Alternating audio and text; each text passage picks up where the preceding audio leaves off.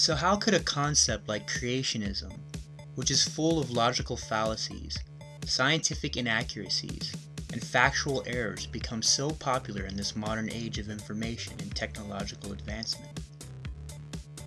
In the 1920s, a man named Edward Bernays discovered how to use freshly revealed information about the human psyche to develop techniques for controlling the masses and shifting public opinion in whichever direction he desired.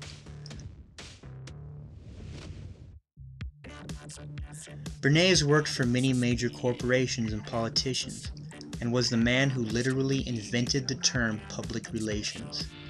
He was the single greatest architect of the modern mass consumer mentality, coming up with brand new marketing schemes such as using celebrities to endorse products or planning PR stunts as a means for advertising.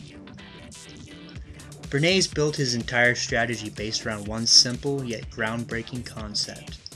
In order to persuade the masses in large numbers, you must appeal to the irrational, emotional nature of human beings, which proved to be a much more effective means of influencing the masses than the old method of providing them with factual information. Eddie got from Freud was indeed this idea that there is a lot more going on in human decision-making, not only among individuals, but even more importantly among groups, than this idea that information drives behavior. And so Eddie began to formulate this idea that you had to look at things that would play to people's irrational emotions. Officials and managers of the day thought if you just hit people with all this factual information, they would look at that and say, oh, of course. And Eddie knew that was not the way the world worked. Now let's take a look at some creationists in the media and on the public stage, and then we'll move on to the YouTube creationists who parrot them. Creationists employ a strategy of using Bernays' tactic of appealing to the irrational and emotional side of the human condition, and then mix it with false or misleading scientific analogies. See if you can spot them using either of these methods in the following clips. And some believe those who subscribe to intelligent design, that is, a deity created life, are being persecuted in America. Well, the issue is that Darwinism, which was a brilliant theory and a great, great relic of the age of imperialism in the 19th century, basically said mankind evolved from apes and monkeys and from cells and so forth. There are many scientists, we interviewed, many, who have been expelled from their jobs because they wanted to question the limits, the boundaries of Darwinism and the gaps in Darwinism. And all these Darwinist people, all these atheists can say anything they want. We would just like to have freedom of inquiry and freedom of speech.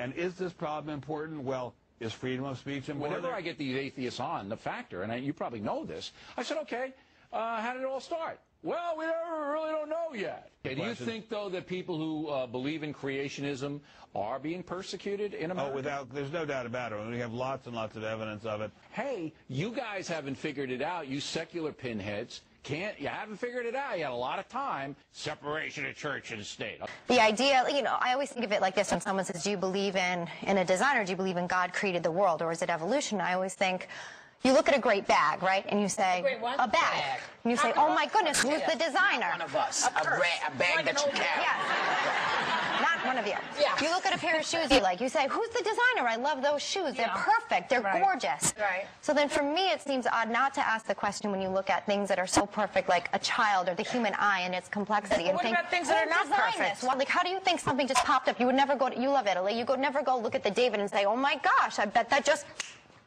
combusted and came that. There are these unbelievable chemical coincidences that happen in our world in terms of the development of the earth. And he said if it was off one hair of a pico-inch, that it could never have happened, in terms of the Big Bang. I don't think students learn by us withholding information from them. I personally think that the human life and the world we live in wasn't created accidentally. I do think that there's a creator. I'm a Christian. I do think that God played a role in creating not only Earth, but mankind. I don't want any facts or theories or explanations to be withheld from them because of political correctness.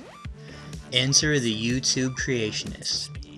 Without realizing the actual technique that's been employed in influencing their thinking, they mimic the exact same behavior, put it on a webcam, throw it on YouTube, and deliver it directly to your computer. By believing in evolution, you make certain assumptions, you make certain finalities, consequences. There are consequences to believing it. If an evolutionist wants to live a total life of debauchery and immorality, of murder, of thievery, of blasphemy, of whatever they want, they can justify it because in the evolutionary worldview, there are no moral absolutes. I could actually walk around with a sledgehammer and break people's skulls, and if evolution were true, there would be nothing morally wrong about that. And that's why the children today, the kids today, are growing up doing drugs, and acting they want to act because we're teaching them they came from monkeys. If you tell a child as he's growing up that you are the descendant of an animal, and they start acting like an animal, why are you all surprised? I mean, it's like, I'm a spoiled little brat, and I can explain why, because I've been oppressed by God believers. If there wasn't any designer, that we should just be a unmanageable lump of flesh. You fail. Right, left, and center. You got science in there, creating Agent Orange, and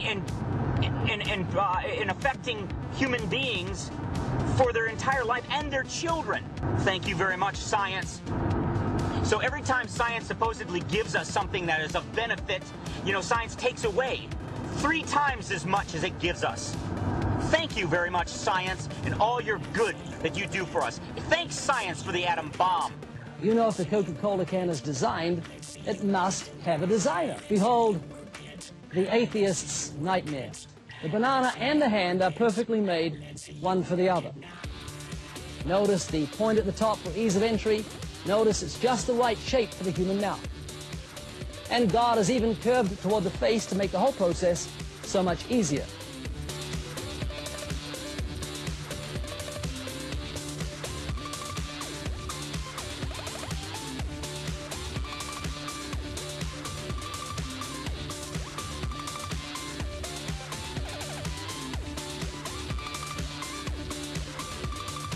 The Bible mentions dinosaurs many, many times. Put that in your pipe and smoke it. Bing, godless.